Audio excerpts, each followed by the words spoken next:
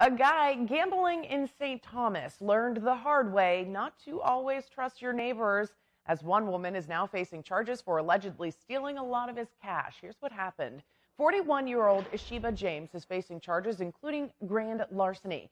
Police say last month the guy was inside the Winner's Circle inside the Port of Sale Mall in Havensite playing on 2 slot machines when he received an important phone call. So he stepped away to answer that call and left about $1,700 in cash on the side of one of the slot machines and more than $200 inside of each slot machine.